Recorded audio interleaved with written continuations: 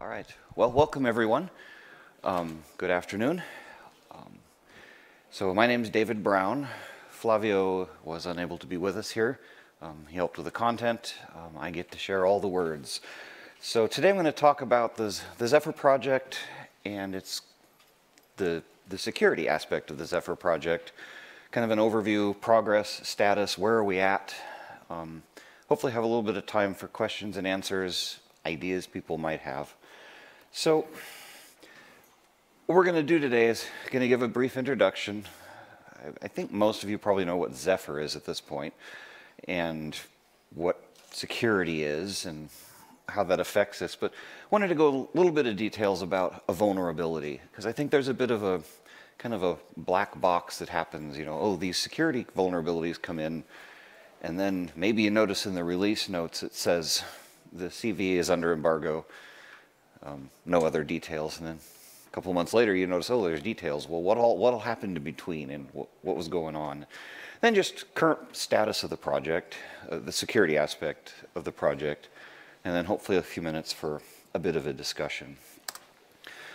So, introduction, Zephyr, as I said, the importance of security, and then what is the security committee and what is the security working group? So what is Zephyr? A great question for a conference like this where we're all here for Zephyr.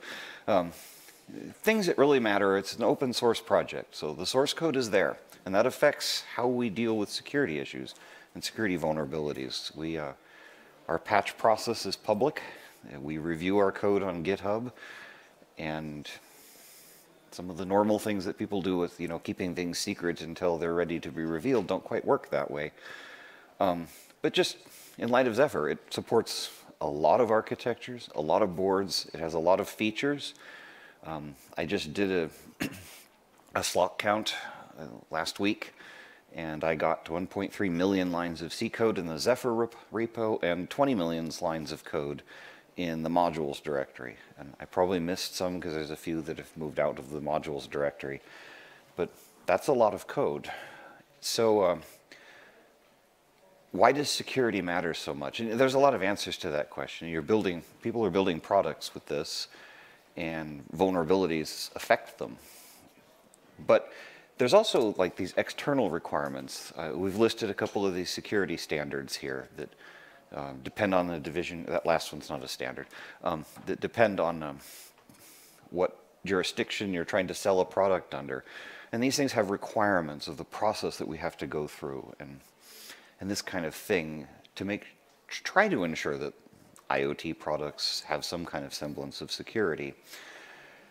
So what do we do in Zephyr about this? So the first thing we have is something known as the security committee, and this is actually defined by the charter of the Zephyr project from way back in 2016. Every platinum member of the project gets a representative on this committee, and then there's an architect and a chair, which is currently Flavio and myself. And the original idea is that we would meet every 2 weeks and we would go over security issues, discuss things that weren't public. We currently, I'll just give the current status, the history will come in a second, which I realize is kind of backwards. There's also a security working group, which is open to any participants. And this kind of started, it didn't start initially because this wasn't originally in the charter.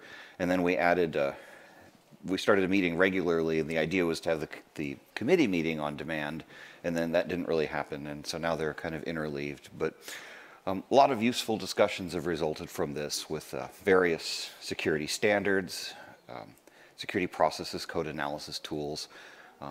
Since this was split into the private and the public group, the safety team is also split into a similar manner.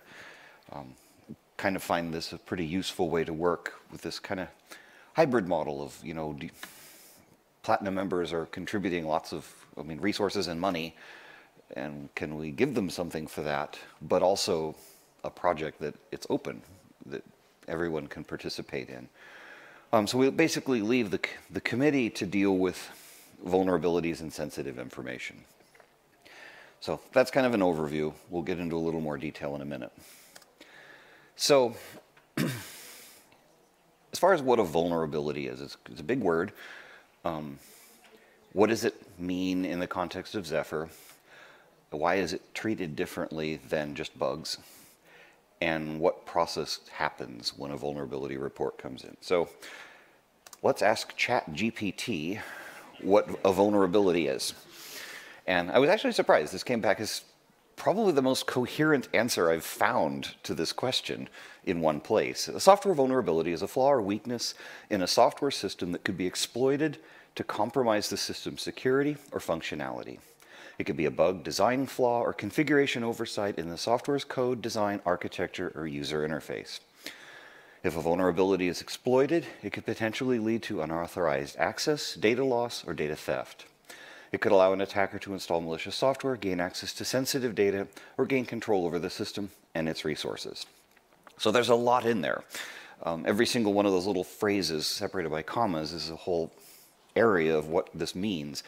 That bugs are the kind of the most obvious thing people think of. You have a buffer overflow or an integer overflow or underflow in your code, and that results in something somebody can do that they shouldn't do. But there's also security flaws that are, or vulnerabilities that are design flaws, or, you know, the way it's architected makes it vulnerable. We've had security issues that were in a standard that we implemented, that when implemented correctly, it was vulnerable. And that had to get fixed at the standard level, and then obviously the code had to be made to correct it. User interface, it doesn't quite apply as much with the bare Zephyr code, since we don't really provide a user interface, but people build devices with them, so that really happens. And then there's all these ways that the vulnerability can affect things. You can get access to data you shouldn't, you can steal things, you can let them do things with the device they couldn't do. You think of, I think there's a distributed denial of service attacks that periodically come out with IoT devices where there's an exploit installed on the device that doesn't do anything at first. And then once it spreads to enough devices, they then turn them all on to start sending requests to one server and bring that server down, kind of thing.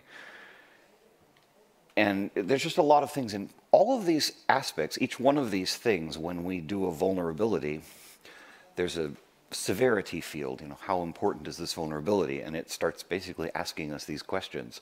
You know, well, what can be done with it? How hard is the exploit to make?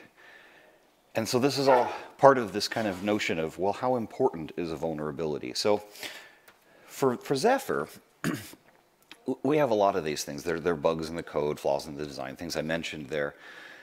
The big difference between a bug and a vulnerability is that it can be exploited. And that's not always a question you can answer. You know, can this be exploited? You have to really kind of, sometimes it's not a clear answer. But you generally want to make the assumption that, you know, if I can think of some circuitous way that maybe this could be exploited, but it would be hard, then somebody will find a way to do that.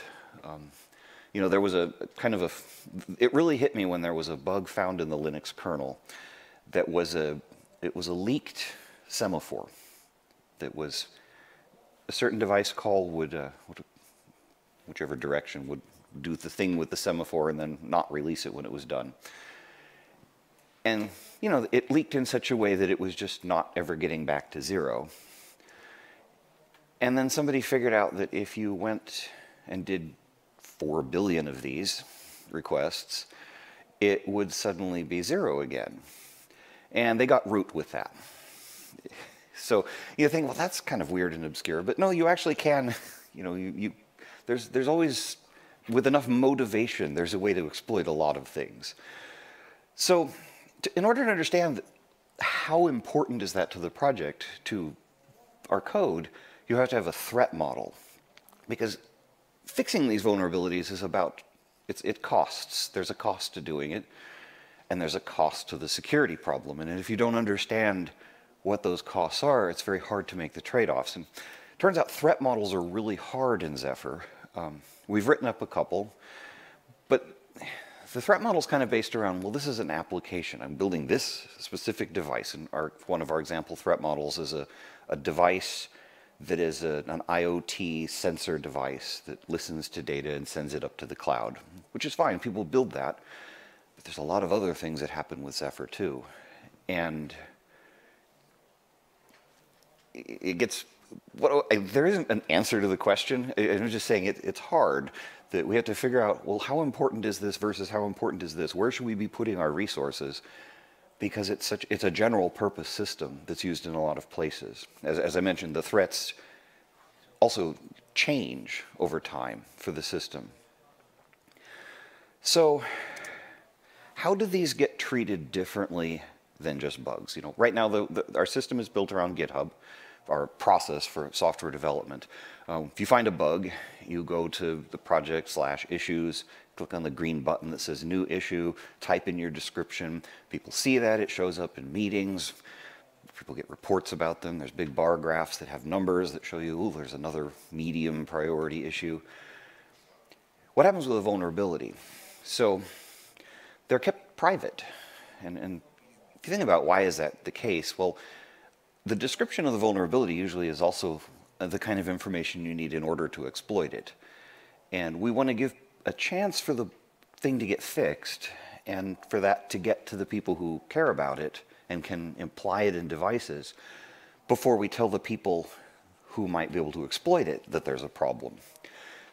But the fixes still happen publicly. Code gets checked in, PRs are made, the code is reviewed and it's merged. And we kind of follow the same process that happens with the Linux kernel, that you go make the bug fix and you don't really talk about the vulnerability. You know, oh, I fixed this little thing here and the code explained what it did, but not how you might exploit that. And the idea is just kind of some hand waving to kind of try to keep it from becoming an issue where that's how it's exploited. So the theory is this is how it allows people to migrate. And reality, it hasn't worked that well. You know, this is supposed to be, we had this thing where people could register as, I want to be notified of security things. We'd figure out that you're actually building a product with Zephyr, so that makes sense. And then this whole process of actually sending mail to the notification doesn't really happen very well. And there's a lot to that. We'll get into it in a second. So what does happen? What works? Vulnerabilities are reported one of two ways, generally. There's other things like pulling someone aside at a conference and telling them about it and that kind of thing. But there's a PCERT mailing list. People send email to that, I found a vulnerability. Or there's a big green button on the security page in GitHub that says report a vulnerability. And we may be trying to push people towards that because it turns out it's a whole lot easier process-wise. Because the second step is when the vulnerability comes in, we go into GitHub and we create this thing called a security advisory. And that's the thing that will be published when the vulnerability is published. It has all the data about what the problem is, how do you reproduce it, and then it has stuff that gets filled in over time of how is it fixed, where was the fix, what releases contain the fix. And if you do the report of vulnerability, it fills out that template and it asks the user the right questions. You know, for severity, it kind of guides you through this set of questions of, well, is this a network exploit? Is it a local exploit? What kind of privileges do you have to provoke the vulnerability? What kind of privileges do you gain from it? What kind of information? It's part of the CVE process. There's a template. They have this, what's a soup of acronyms, so I just won't shout them out because I probably will get them wrong anyway. But one 4-letter acronym is the name of the severity category, and then there's another 3-letter acronym, which is the name of the enumeration of the type of exploit that it is. And I think people gather statistics about all of this over time. So the first thing that has to happen once we've created this is we have to figure out who's going to fix it. And Zephyr's, as I mentioned, is kind of a big project, so it takes some diving into the code sometimes, finding a maintainer is notified, look, we found a vulnerability, here's information, and then a couple things happen that they get visibility into this thing in GitHub so that they can monitor what's going on. So the maintainers gain visibility along usually with additional developers who actually are going to do the fix.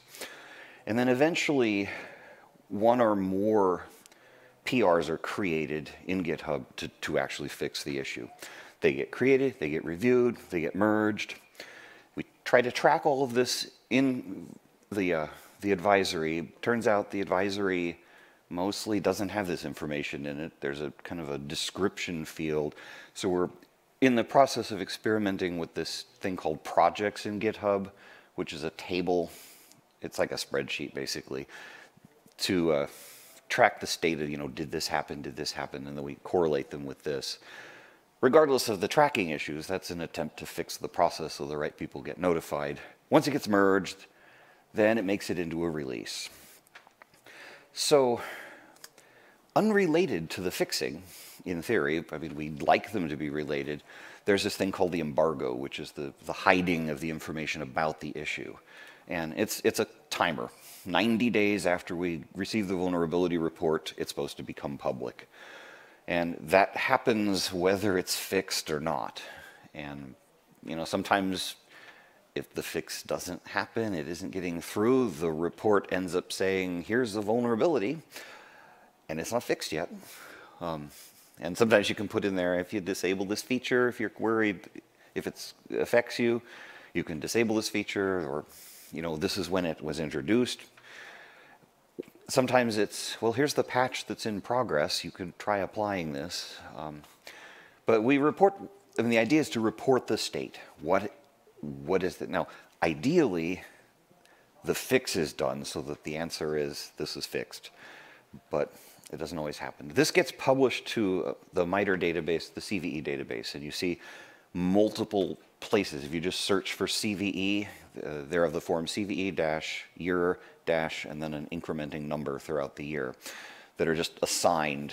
I mean, we allocate the number at the beginning so we have a handle to refer to that through the process until it's made public, and then data appears in that database if you go look at them. And then this gets into the release notes, and there's some interesting complexity that it's always in the current release notes, even if things change since a release, the current master or main version of the code will have the current status of them, even if it's since a release happened.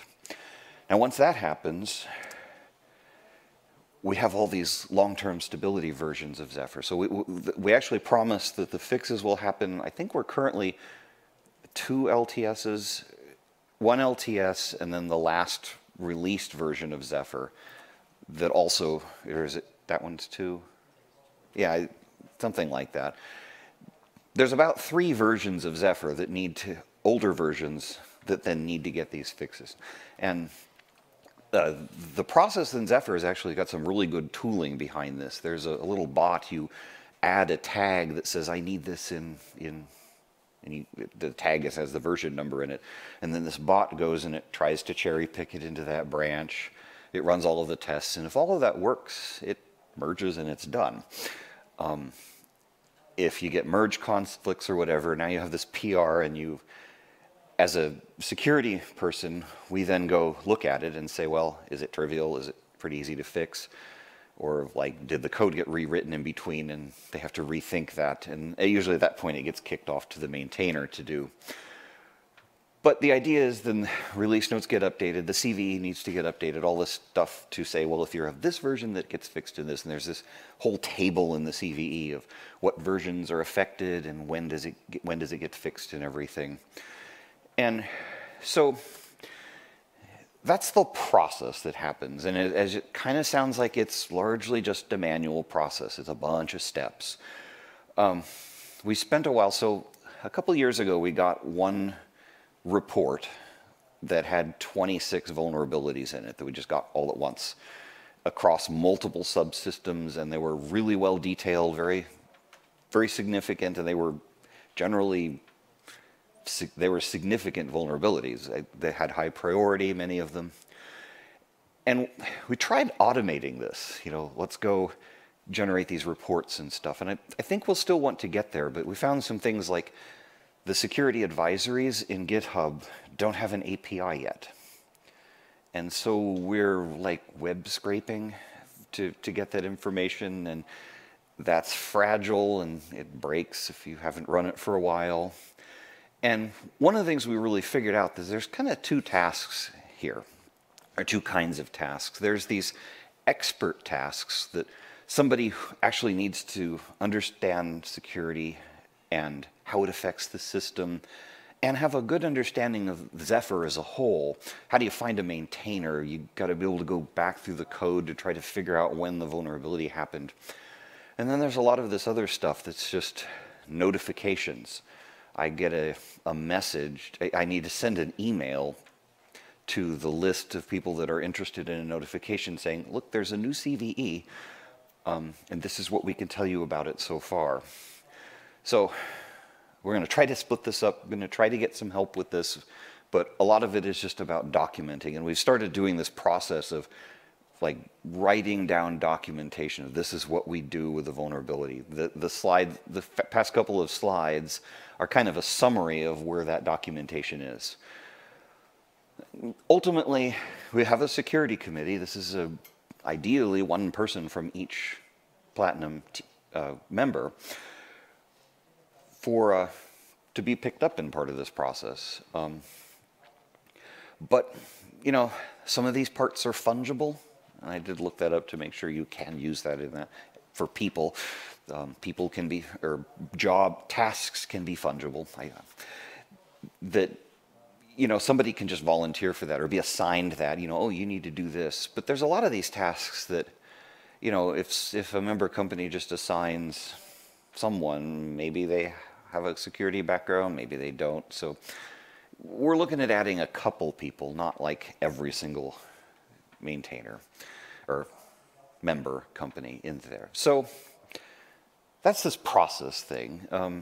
The mechanics of where that happens is, as I said, the security committee, the thing defined by the charter, and that met every 2 weeks, and we would discuss security. And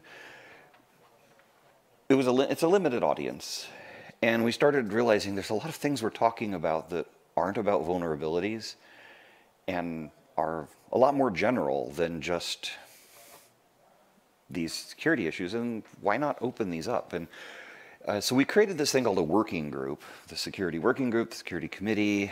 They're probably kind of confusing terms, but I'm not sure how to do that better unless we called it the security member-only group that meets every now and then call the other one the open security working group. But regardless of that, we started meeting back in March, a little over a year ago. And the idea was that the working group would be the one that meets every 2 weeks, and then the other one would meet on demand as needed. It turns out on demand doesn't meet. And we would occasionally have some kind of discussion and stuff kind of built up. So we decided we alternate these meetings. So this working group was the general thing, and it turns out a lot more people showed up. We covered a lot more topics. We started discussing these incoming standards and things like coding guidelines, and it turns out you get a lot of opinions about that kind of thing and what aspects of it are helpful. We spent, I don't know, a while talking about Annex K from the C language standard, which are replacements for the string functions. And it's amazing the amount of opinions on that, because the basic consensus is, I mean, I'll give my opinion on that. The basic consensus is that we have problems because the string functions are insecure, so let's replace them with other functions that are insecure and have more complicated ways of not solving the problem. So we're not supporting NXK. I mean, what it was, do we bring in a library that adds these functions? And we're kind of like, if we need a library for some things, we should bring in some functions that will actually help. We talked about analysis tools, static analysis, things that can look at the code. The security labeled issues, you know, how do you find these things that somebody didn't report? That, you know, oh, this thing just got fixed and there's an issue, but it's actually a vulnerability and we really should be making a CV around it. And this working group has worked out pretty well, which leaves the committee to focus on the vulnerabilities. And things that involve the budget, you know, the mechanics of the actual organization. So trying to improve the vulnerability process, the things I talked about before, and then budget things like, do we want to have a third party, or what about an analysis tool? Those usually cost money. Sometimes they get donated, sometimes they get donated with strings attached. Sponsoring security conferences, paying for people to attend, this kind of thing, are the kind of things that get discussed there.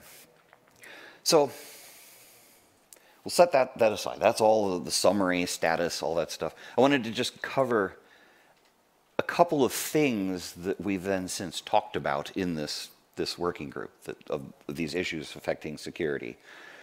So the first interesting one is cryptographic libraries. Zephyr uses multiple cryptographic libraries, and kind of to summarize, there's embed TLS, which is kind of the complete TLS stack with cryptographic operations that for a while they tried to split into an embed crypto library. They brought back, and it's going to get pulled out again, and we have to keep track of what's happening there. There's also a library called TinyCrypt, which has a few cryptographic primitives and an implementation of elliptic curves. And it's kind of a cool library. It's significantly smaller. It's both smaller and faster than the code in embed TLS. And it doesn't have a maintainer. And that's not a real good thing for a cryptographic library. And we really kind of debated, well, what do we do about that?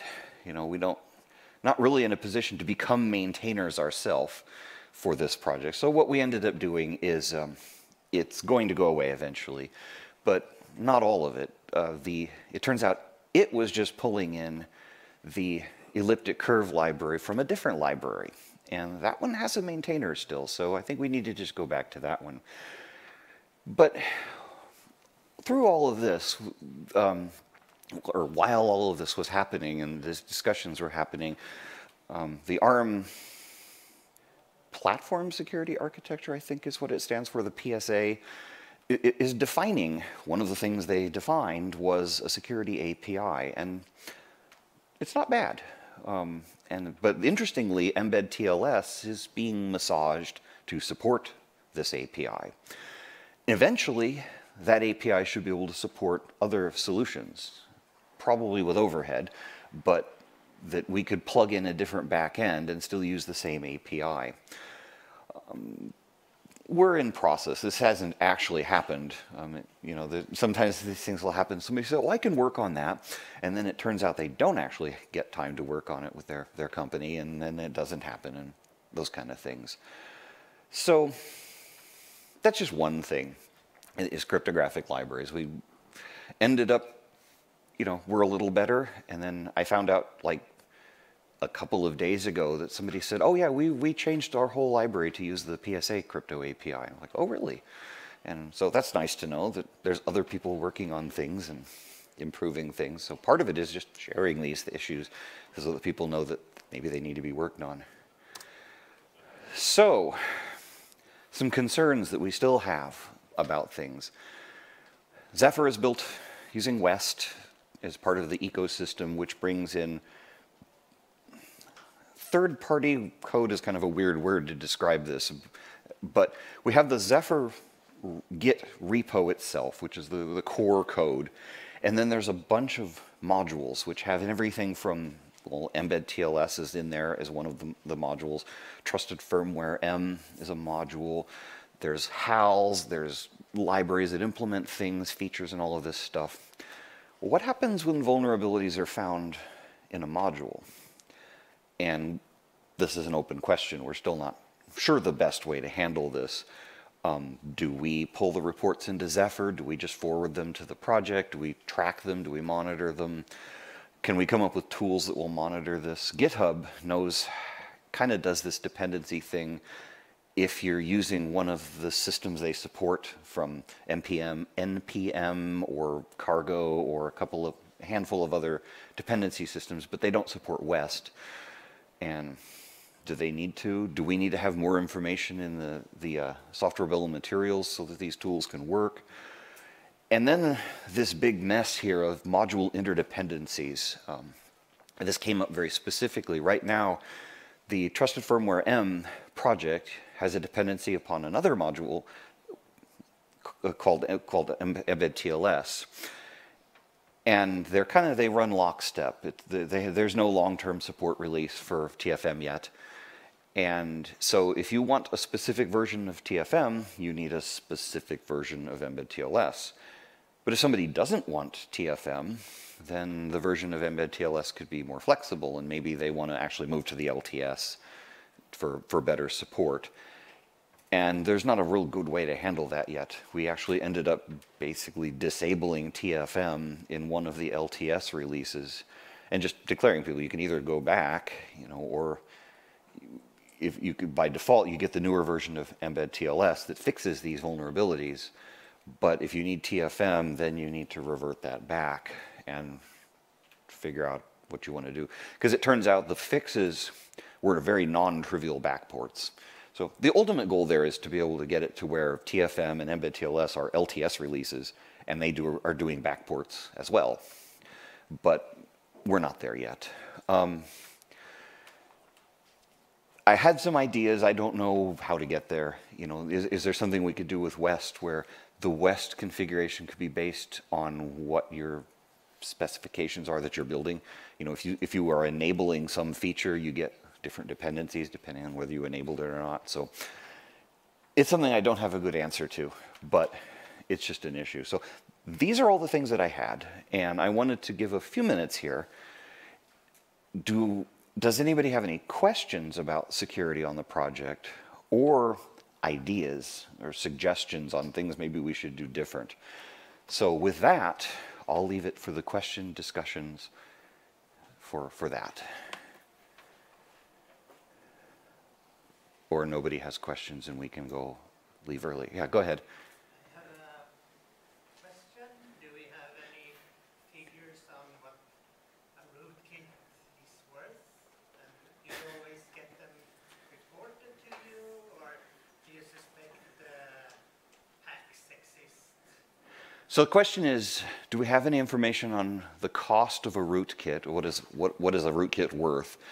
And do we know of the existence of anything like this? No, I really don't know. So rootkit is kind of a funny term, and I think that's one of the things that's challenging with Zephyr, that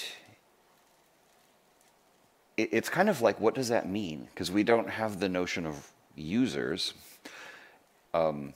We have user space and kernel space, and this is an example of where the threat model is so important, because when user space was implemented in Zephyr, we developed a threat model that's like, well, here's what we're going to do. We're going to have these system calls, and we're going to protect against these things.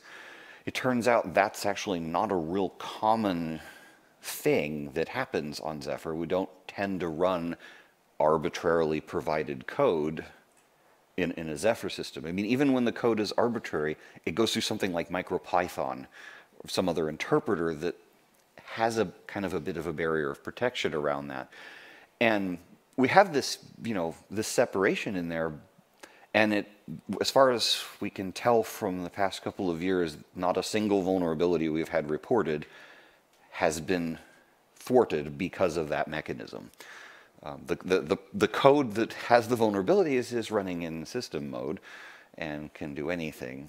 And so now, aside from that, it is protection. Like if somebody's writing a large application, that's going to be running largely in user space, and there would be protection against vulnerabilities found in that code. So it's not to say it's worthless. It's not readily visible to us.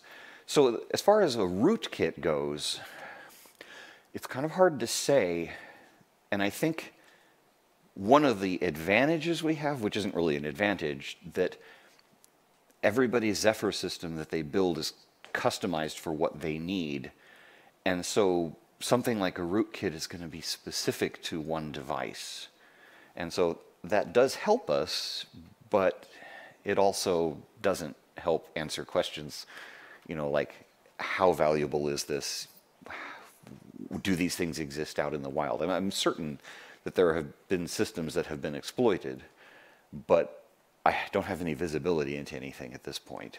So hopefully that answers your question. Any other questions or discussions? Or yes? Regarding the crypto field,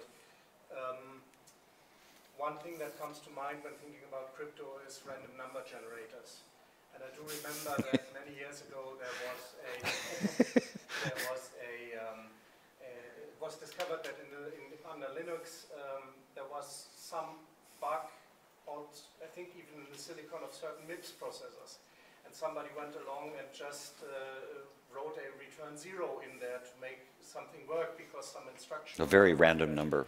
Yeah, and that turned out to be sort of a flaw.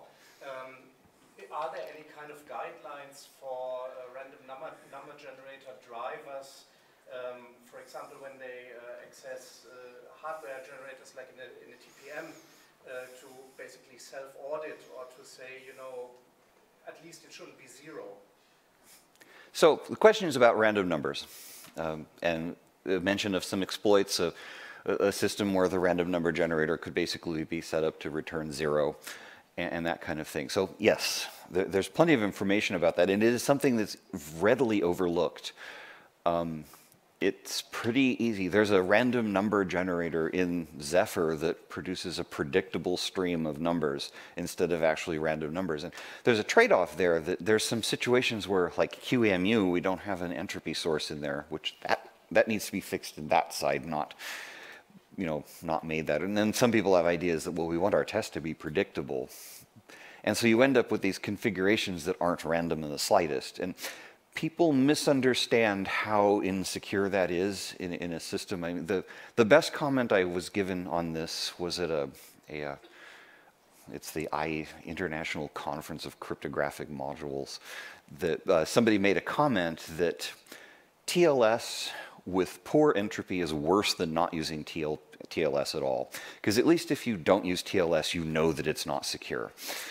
And it's kind of hard to grasp that with a predictable random number source, it's trivial to see the plain text of your transmission. So as far as standards go, yes, FIPS 140-3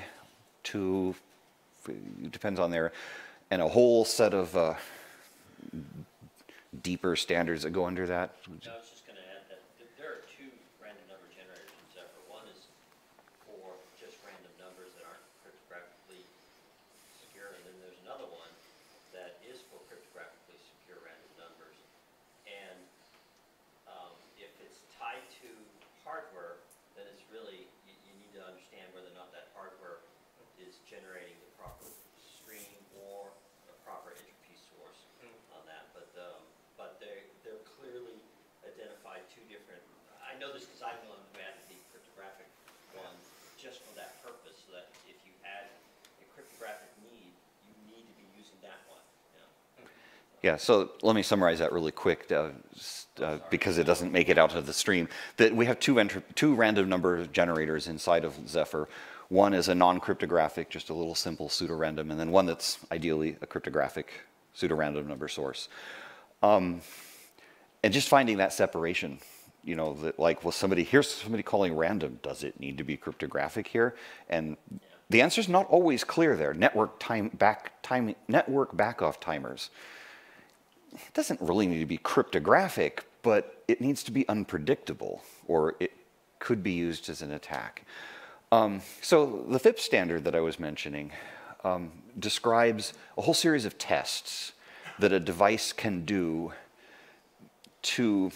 it's kind of a sanity check, and they're pretty strict about the requirements that, you go and you call these crypto functions and then you check the results to see what they return, and if it doesn't return the right results, you panic.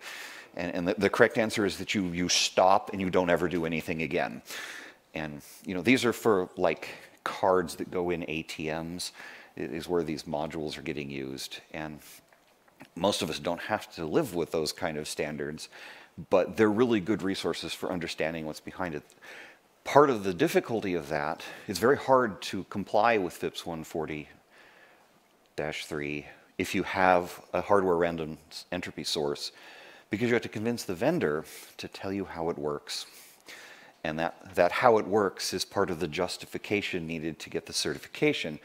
And people don't, you know, this is how it's implemented. We're not going to share that with other people, but you kind of need to have access to that. And so that usually ends up being, let's see, which card am I being shown? I guess we're out of time. So thank you for your time. I'll be around all week. So if you have any other questions, feel free to ask. Thank you.